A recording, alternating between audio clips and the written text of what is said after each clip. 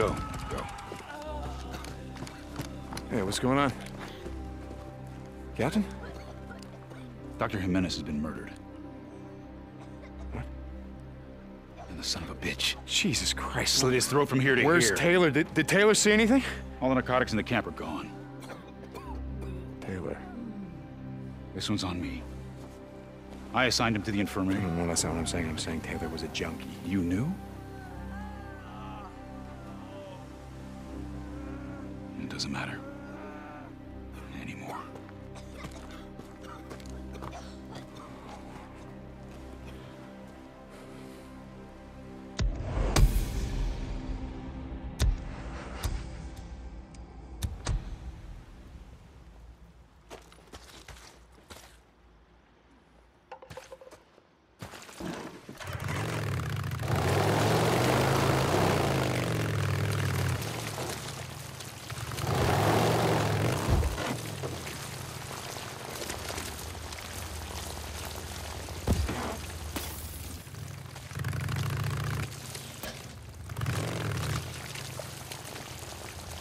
Hey, Corporal. How's life?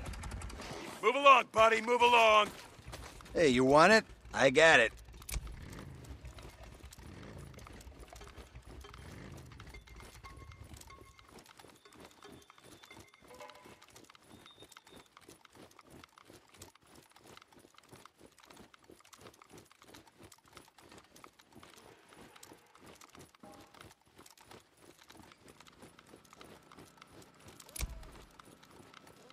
Oh, big spender.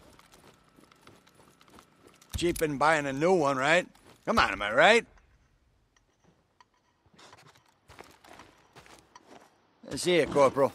Hey, you sleep with that gun, am I right?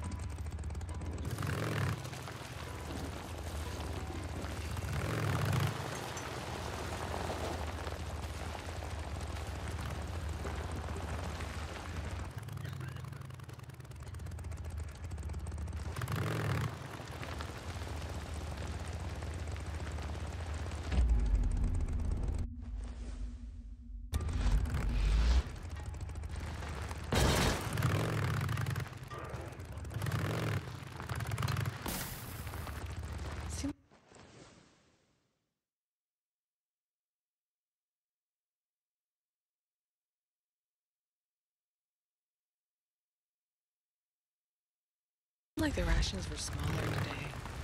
Think about it every day.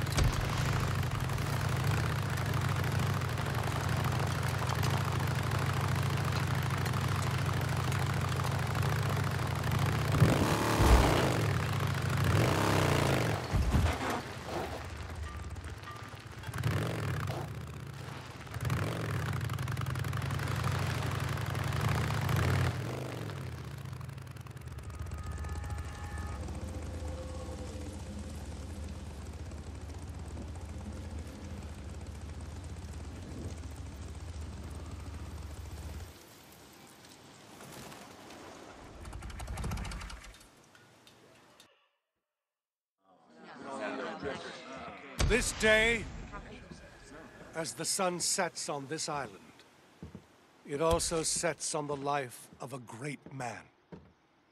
Captain Arturo Jimenez, Doc to many of you, is gone. taken from us on the eve of our great victory. Captain Jimenez was murdered, slaughtered, his life ripped from him. His blood, even now, soaks the tent where he toiled, hour after hour, tending our sick, our injured, our wounded. The great tragedy here is not that a good man needlessly lost his life, though for that I am indeed very sorry. The great tragedy here is that he could not be replaced. Dr. Jimenez was the only trained physician in our ranks, perhaps in all the world. My eyes have been opened. I see now the great mistake we have made. We have filled our ark with books and seeds and discs. Medical journals, medical books, and encyclopedia we have in spades. But who now, when this terrible war is over, will teach us how to use them? Journals can be replaced. Books and encyclopedia can be replaced.